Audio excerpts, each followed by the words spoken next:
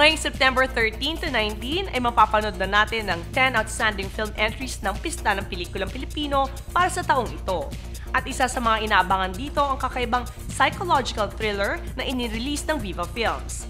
Watch Me Kill, Anong Ganap? Bibigyan kita ng trabaho. Malaking pera to.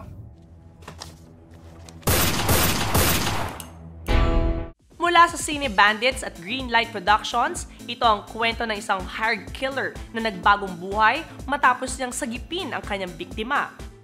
Ang tandang yan. Batang babae.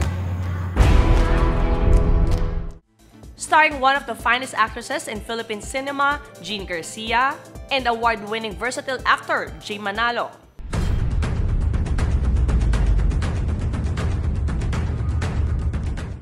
Nandito na ang psychological thriller ng taon na siguradong gigimbal sa inyo. Aurora! Directed by T.A. Cierto, Watch Me Kill, mapapanood na simula ngayong September 13 sa mga sinehan para sa 2019 Pista ng Pelikulang Pilipino. Ano na nga yung babae? Buhay pa ba?